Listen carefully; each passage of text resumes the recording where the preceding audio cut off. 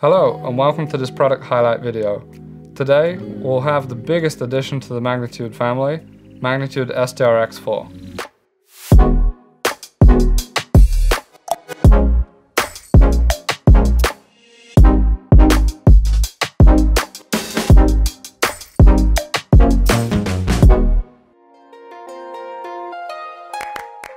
Not only is Magnitude sTRX4 physically the biggest addition to our Magnitude family, it's also the most complex. Because the latest generation of AMD Threadripper CPUs have 8 or 4 chiplets depending on which model you opt for, we decided to split the coolant 4 ways, and the insert actually has 4 individual branches taking the coolant out directly over the dies. And from there it passes through 2 separated jet plates. And these jet plates actually have 4 distinct openings to ensure the flow is focused perfectly over the dies. And the inserts which are used to split the flow not only direct the coolant, but they also direct the pressure, and this is absolutely essential for good contact. So directly over each set of chiplets there is a raised bus on the insert which applies just a little bit of extra pressure to the cold plate. And combined with the screw placement, which secured the cold plate to the top, we also deflect this into a distinct H shape. So you will see perfect mounting pressure over the chiplets and over the I/O die, and of course still good mounting pressure everywhere else because this is roughly the shape of the IHS itself.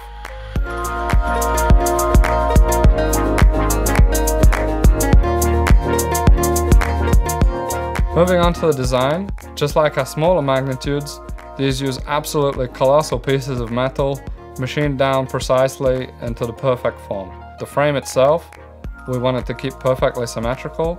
However, the mounting is asymmetrical on the sTRX sockets. At the top, the narrower mountings are attached to the inside edge, and at the base, they're attached to the outer edges. So the overall appearance is still perfectly symmetrical, while the mounting mechanism is conveniently housed inside.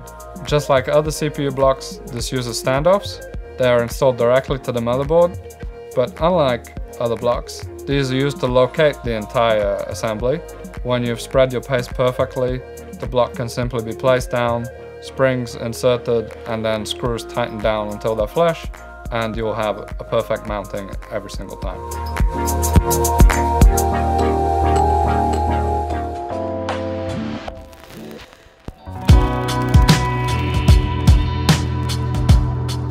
We will offer this block in 4 versions.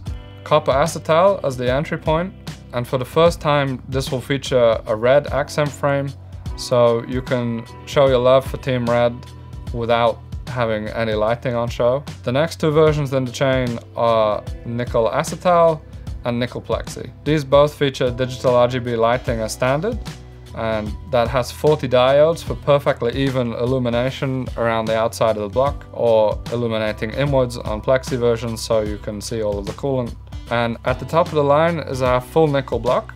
This one can be upgraded also with a digital RGB accent, but by default everything is nickel. And this is actually the heaviest block at 900 grams, second only to the Velocity WS. The full nickel block actually performs the best, and that's not due to the added weight or the heat dissipation of the top, but the fact that it's slightly more rigid.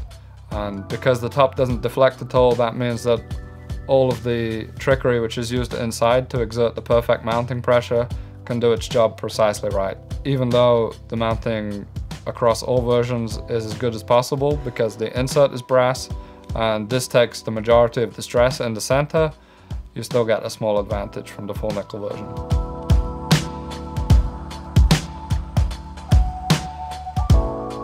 Alongside the 4 blocks, we also offer a full array of accents. These are available in digital RGB, as I mentioned earlier, and there you get a white acetal ring with the LED strip to add lighting to your full nickel block, and of course every color that's available in the torque and regular magnitude accents so that you can add a small slice of color to the blocks when the lighting is off.